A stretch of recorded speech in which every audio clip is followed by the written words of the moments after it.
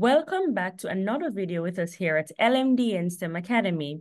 In this video, we will be working through the June 2022 Physics Unit 2 Paper 2, and we will be working specifically on question 1B, which is a question based on Kirchoff's law. So the figure below shows a circuit consisting of resistors connected in series and in parallel. And so you see we have this very intricate circuit here that's being powered by this 9-volt power supply here. And then we have our resistors R1, R2, R3, R4, R5. And then we have a variable resistor RL that's in the middle here. Okay, so we're being asked to calculate the current IL that is flowing through this variable resistor RL when RL has a value of 30 ohms. Okay, so we're going to just go ahead and add that 30 ohms wherever we see RL right off the bat. So that's where we're going to start this question. So we're going to just drop in our 30 here, okay? 30 ohms for that resistance there at RL. Okay, so now whenever we see an intricate circuit like this, right off the bat, we can see that there are two loops, right? We can see that this is one loop where our current is coming off here, coming in here, and then coming out here. And that would be our current I1. Let's just call it I1 that goes through that resistor. We said that current hits a junction here and breaks off into now IL coming down here. And then coming over here now, continuing on, would be I2, right? The current I2.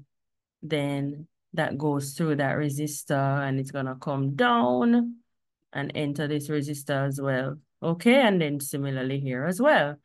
All right. And then if we come back over here, the current, the same one I1, when it comes here, it's now being called IL as it goes through RL. But once it comes out, it's I1 again, right? And it will just be I1 going in here, okay? Into the 2.5 ohm resistor. Okay, so let's break this down now based off Kirchoff's laws, right? So let's start by looking at Kirchoff's first law and how we can apply that to make this circuit simpler and get to ultimately the value of IL, because that's what we want. That's our unknown. That's what we're seeking in all of this. So Kirchoff's first law, let's start there. So Kirchoff's first law says that if you have current entering a junction, then that current is going to be equal to the sum of the two that are leaving the junction. So here's the junction, I1 is coming in. So what Kirchoff's first law says is that I1 is going to be equal to I2 plus IL because they both came from I1. So it makes sense that when you add back up these two, I2 and IL, that you would get I1 because I1 is where they all came from and then they broke off like that. So Kirchoff's first law is also, it's based on a conservation of charge. So it's saying that whatever current comes in has to be the same that comes out, right? So it's a conservation of charge. That's what that first law is based on. And so in so doing, writing out that first law, we have just got one of our equations that would be very helpful in being able to, really break down this whole circuit. So I'm going to just put beside this equation here, just call it equation 1. So that's I1 is equal to I2 plus IL. All right. So now as I said earlier, we can see very clearly that there are two loops here, right? There's a loop that goes this way, so like a clockwise loop. So we're gonna call this first area here our loop. Let's call that loop A. And then there's another loop here where the current is coming that way and coming back around. Okay, so we're gonna call that one loop B. Right? So now we're gonna apply Kirchoff's second law, and that will be helpful in getting a second equation. Okay, so let's write that here now. So we're gonna write Kirchoff's second law. Kirchoff's second law.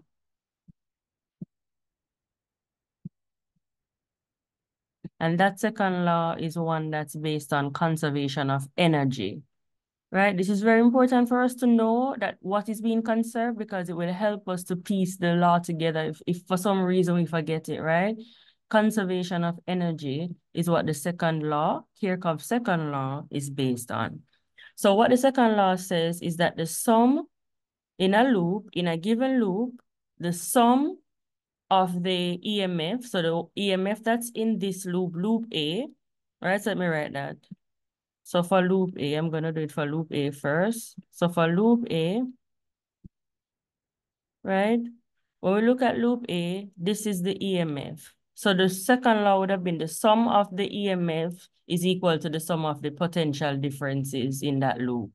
So the EMF is 9 volt, right? So that 9 volt then, I'm just going to put 9 there. That 9 volt is going to be equal to the sum of the potential differences in that loop. So the potential difference in this loop will be, so the PD is V is equal to IR for those resistors, across those resistors. So I'm going to do my I that's flowing through here, which is I1, times that resistance there, which is what? 5, right? So I'm going to do 5I1 for my first PD in that loop.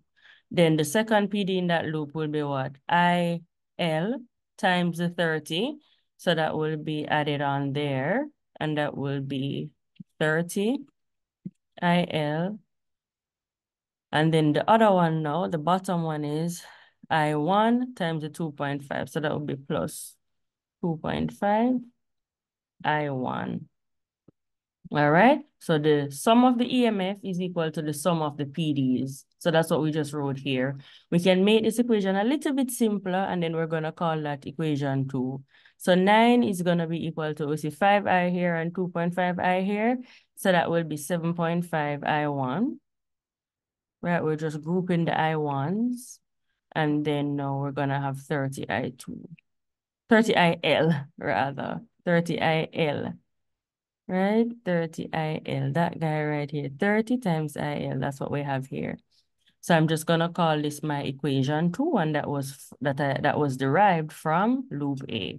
So that's my equation 2. I'm gonna just label that 2. Right? So now let's look at loop B. So I'm gonna apply Kirchhoff's second law to loop B. So let's write that one underneath here. So then we will say for loop B, similar thing, right? The total, the sum of the EMF will be equal to the sum of the PDs.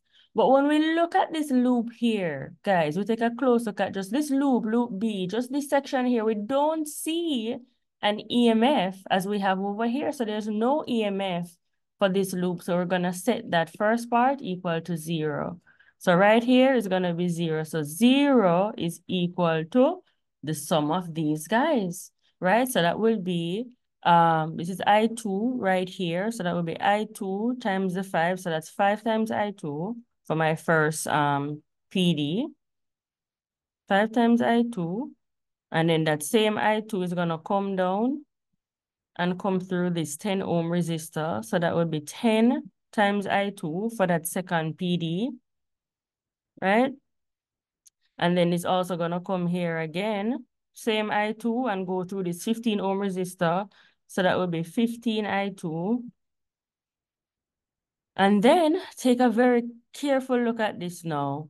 The IL is going against the loop because the loop is a clockwise loop. So it's coming up like this.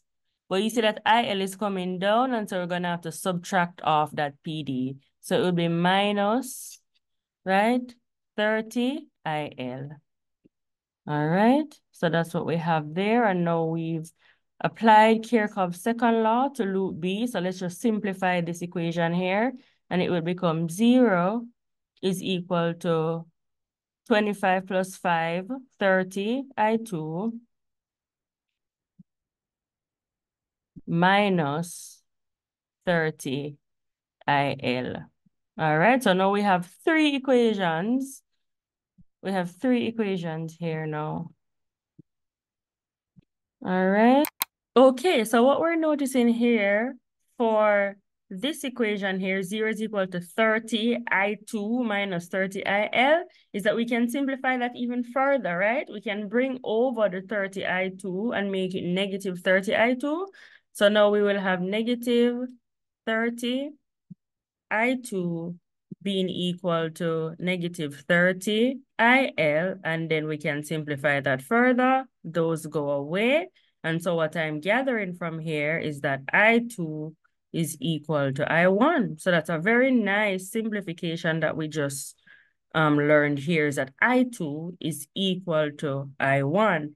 And so I'm going to actually call that one our equation 3, okay?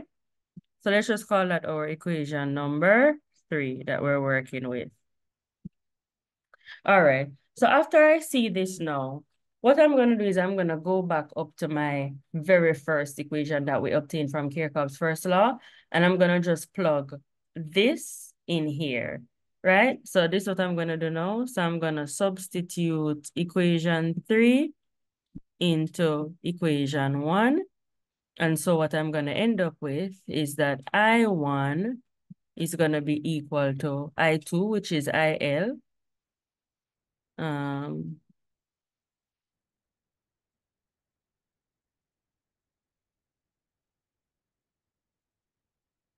So I1 is going to be equal to I2. So I'm going to write back that I2 there.